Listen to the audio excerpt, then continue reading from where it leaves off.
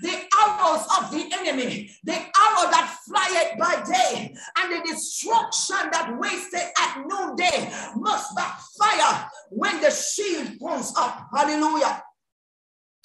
The shield also helps to ease the attack or the blow of the enemy. So yes, you may have a casualty, but the damage that the enemy thinks he will do with your life, the damage that he thought was going to happen does not happen because the shield is up. Yes, you may get down on your knees.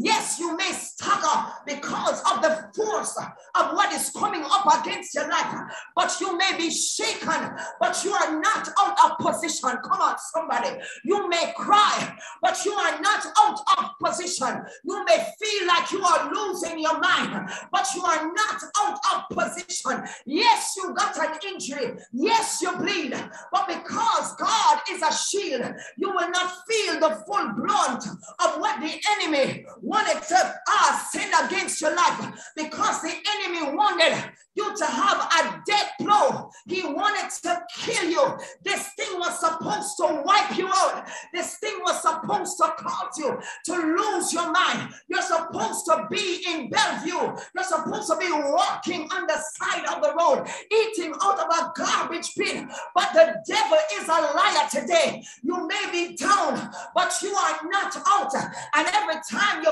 feel like you're dying, all of a sudden, he who is the resurrection on the life begins to stir himself up out of your belly and lets you know, I am the resurrection and the life. Come on, somebody. Even if you are dead, yet shall you also live. I am the resurrection and the life. Yes, they counted you out. Yes, they left you for dead. Yes, they buried you 6 feet under.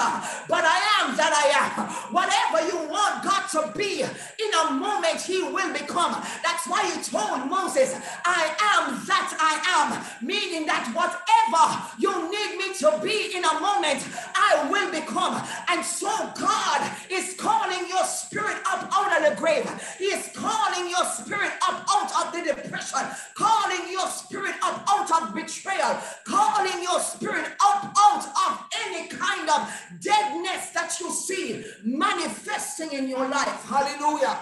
I am the resurrection. Hallelujah. And the life. Hallelujah. Glory to his name. And so, brothers and sisters, the shield of God, using the shield, timing is everything. David did not call for the shield until it was necessary for the shield to manifest itself. And so, brothers and sisters, when you go to war, you've got to know that timing is everything. You cannot be out here shooting wildly, but you have got to become a sniper. You've got to become a marksman. You've got to line your enemy up and shoot at the right moment. And so the shield has got to come out at a calculated time. I'm not just bringing out a shield just to bring out a shield, but you've got to know when to bring it out. You've got to know when hell has been raised up against your life. You've got to time the missile of the enemy and send the counter attack up to destroy the missile of the enemy. Timing is everything. You've got to know when to come in and when to go out. He that winneth souls is wise, and when you have good counsel, then you go to war, the Bible says. And so you've got to be wise and a master strategist when it comes to warfare. Your children getting on your nerves, don't cuss and quarrel in the house. Go into your prayer closet, go into your war room and pull out the weapon. Pull out the weapon that is needed for the situation that you find yourself in. And the shield also is designed to push down barriers and to give you access. And so, brothers and sisters, whatever is opposing you, whatever Jericho wall has been raised up over your life, you've got to use your shield to push it down. You've got to get behind the shield shield of God and allow God to push down every limitation, to break through every barrier, to cause every opposing wall to crumble, to cause everything that the enemy has sent as a roadblock in your life, to cause it to fall. And the shield was normally anointed to preserve it. And it was also anointed to ensure that whatever attack was coming, that it would not stick, that it would slide off of the shield. And so, brothers and sisters, you have to be anointed if you are going to activate the shield of God, because the anointing is there to preserve the shield. The anointing is there to ensure that whatever poisonous arrow the enemy is sending against your life, that it does not stick, that it slides off.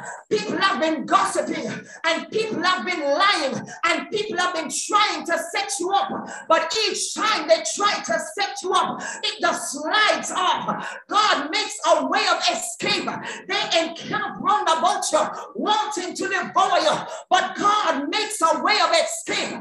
They come in like a flood, but the Spirit of the Lord raises up a standard. Have you ever wondered how you escape out of some of the traps that the enemy has set, out of the traps that people have set? It's because of the anointing. The anointing makes you slippery. The anointing allows you to squeeze your way out of conflict, squeeze your way out of sabotage, squeeze your way even out of witchcraft. The shield is there to cause you to be able to squeeze and to cause the things that the enemy wants to stick onto your life to slide off. And so, brothers and sisters, you should not be carrying the trauma of your childhood. It is supposed to slide off. You should not be carrying the betrayal of 10 years ago. You've got to get into the presence of God and allow God to unburden and offload the heaviness and the weight that you have been carrying, some of us, for years. The anointing is there to destroy the yoke and to set you free. And so, brothers and sisters, you've got to allow the presence of God to cause this thing to slide off. And so when the enemy comes in and he comes up upon you to eat up your flesh, he will stumble and fall. He will slide and fall on his face, because there is so much anointing, there is so much power around you, that the environment becomes slippery with the anointing. David said, he anoints my head with oil and my cup runs over. So even if the enemy is coming, he can't even stand in your presence. He's going to stumble and fall flat on his face, because the environment is slippery with the anointing. Come on. The environment is slippery with the power of God. The environment is slippery with the glory of God. He cannot stand up to fight. He cannot stand up to accuse you.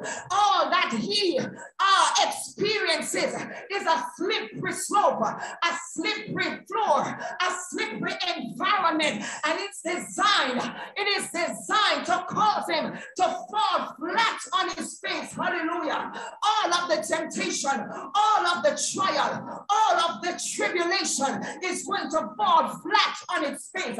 No wonder the Bible says that God will cause our paths to become slippery with the anointing, because only the anointed can stand in this kind of environment, because you are anointed on the inside. The anointing is going to come out on the outside, and because you understand and have become a student of the Spirit, you're able to stand up in the anointing. Only a devil runs from the anointing. Only a demon is uncomfortable in the presence of God. And this is how you get to know who is with you and who is against you, and who is a demon and who is genuinely saved. When you begin to pray and you begin to call on the name of God, and people begin to cry out, "Why have you come to torment me before my time?" You know that you are dealing with a demon. When they come into into your presence and they can't stay in your presence because they are uncomfortable